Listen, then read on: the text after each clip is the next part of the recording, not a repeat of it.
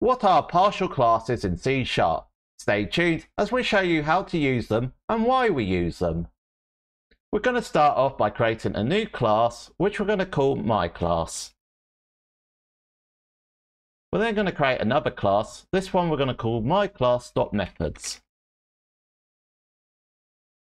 Now both classes have been called myClass, and because of that we're getting this exception that says the namespace already contains a definition for myClass.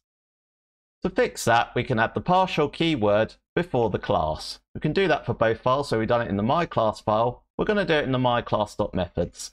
And the exception disappears.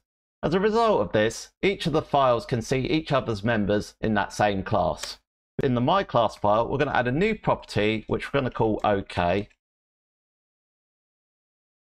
And then if we go into the myClass.methods file, we're going to create a new method. We're going to call it isItOK? And it's going to return the property OK that we've got in the myClass file. Now partial classes also work in structs and interfaces. When there are partial classes of the same namespace and class name, the compiler will add all the members from each of the partial classes and merge it into one class. As a result of this, there are some rules that we need to follow.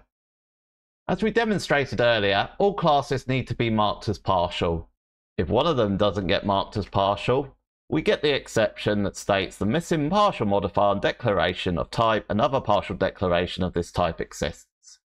Partial must exist before the class, interface or struct declaration. If we were to add something like abstract in front of it, we'd get the exception saying the partial modifier can only appear immediately before the class, the record or the struct, interface or a method return type. The namespace must match in each of the partial classes. If we were to change one of them, it'd be a totally different class, and as a result of this, if we're using any of the members, we're going to get this exception, because it can't see the OK property, because it's now in a different namespace.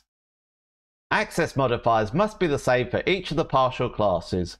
In the myClass file, we're going to change it from public to internal, and we're now getting this exception saying partial declarations have conflicting accessibility modifiers. In order to fix that, we'd also need to change the access modifier in the myClass.methods file to internal. And as a result of that, the exception disappears. If the abstract keyword is used in one of the partial classes, the class becomes an abstract class. It's the same case with sealed as well. We're going to demonstrate this by creating a new instance of the myClass. Now notice it compiles fine. If we go into the myClass file, we're going to mark this partial class as abstract. Now the declaration throws an exception saying cannot create an instance of the abstract type or interface myClass. And that's despite the fact that only one of the partial classes is marked as abstract. The same rules apply to attributes. If we were to mark an attribute on one of the partial classes, it would apply to the whole class. Now in one of the partial classes, we're going to mark it as obsolete. Notice when we mark it as obsolete, we're coming up with this warning that says the myClass is obsolete, and that's despite the fact that in the other partial class, we haven't marked it as obsolete. As per the usual rules, you can only inherit one class. We're going to demonstrate this by creating a new class, which we're going to call myBaseClass. Now it doesn't matter which partial class we actually do the inheritance, it's going to be the same. We can do it on one, we can do it on this one, or we can even do it on both of them, and it will still compile fine. The problem comes when we try to inherit another class. We're going to create a new base class, which we're going to call myBaseClass2. Now if we attempt to inherit this class in one of the partial methods, we're now going to get an exception that states partial declarations must not specify different base classes. Because now in the myClass file we've got the myBaseClass2 inheriting it, but in myClass we've now got the myBaseClass, so we've got two inheriting classes, which is not allowed. We can implement more than one interface into a partial class. We're going to add a new interface, which we're going to call iBase. And we're going to implement that into the myClass partial file in the myClass file. And then we're going to create another new interface, which we're going to call iBase2. And we're going to add that to the partial class that is in the myClass.methods file. Now it needs to follow the rules of an interface, where anything that's marked as a method needs to be declared in the class. We're going to create a method in the iBase interface. We're just going to call it myMethod. Now we'll get an exception here because neither the myClass file or the myClass.methods file implements that. Now we can do it in either of the files, it doesn't really matter too much. Although this is implementing the iBase 2, we can add the method that is in the iBase into it. And as a result of that, that will now compile fine. The same rules apply around constructors. So if we go into the myClass file, we could set up a parameters constructor in there. But if we were to do it in the other partial class, in the myClass.methods, we then get this exception that says type myClass already defines a member called myClass with the same parameter types.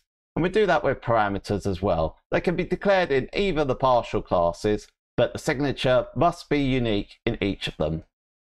Each of the members must be unique in each of the partial classes.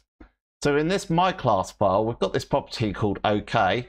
However, if we were to add it into the myClass.methods file, we now get an exception that states the type myClass already contains the definition for OK because it's already contained within this partial class.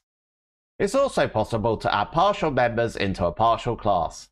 This is handy if a source generator was to generate a partial class with a partial member, and you can add the implementation for that partial member into another partial class of the same namespace and class name. So in this one, we're going to add a new partial method. We're just going to call it myMethod.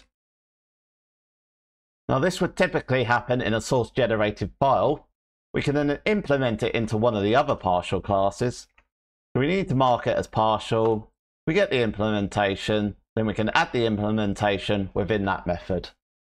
So why use partial classes in the first place? Well, if you've got multiple developers working in the same class, you could have one developer working on one of the partial classes and the other developer working on the other. It's also used in source-generated files to add additional functionality. This is an example of a source-generated file that has been used in the popular CMS Umbraco. So it's generated this partial class called order confirmation page in this namespace. What we've done is we've created our own separate partial class. We've made sure it's got the same namespace and the same partial class, and then we can add some additional functionality. So we've created a new property of order with the order model, and we've created this public method that will go through, it will pass in the order model type as a parameter, and it will set it to the order property. Let us know in the YouTube comments what you use partial classes for. And if you want to learn more about some of the new recent features that have been added to C#, watch this video next. The video features new C# 12 additions such as collection expressions and primary constructors. It's important to learn the newer features of C# to help you write cleaner code.